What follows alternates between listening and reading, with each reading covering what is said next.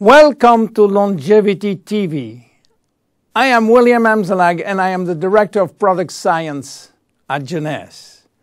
As you know, we are strongly dedicated to longevity and good health.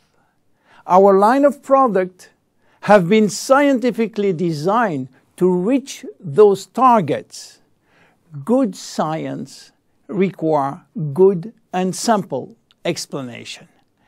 This is why we decided to break down all the information in small TV episodes, easy to read, to visualize, and finally to understand.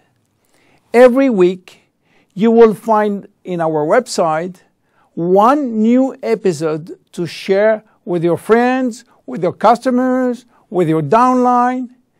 Take the time to look at, enjoy, and share with others.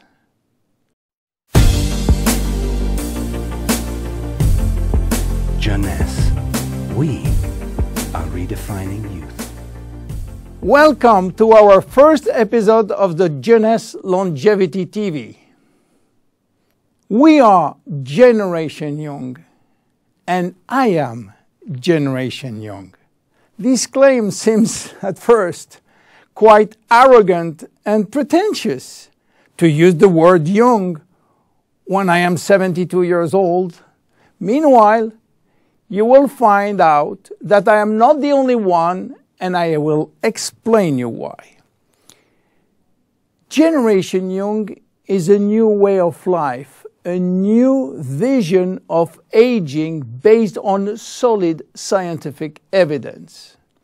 Until recently, we were all convinced that aging was the direct result of accumulating years, and that death was the consequence of these added years on our organs, on our function, will become inefficient.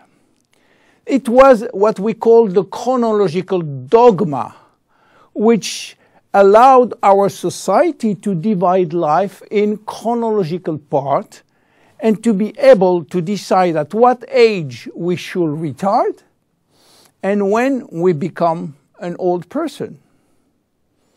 It has been proven today that aging has nothing to do with accumulated years, but it's a result of cells damage.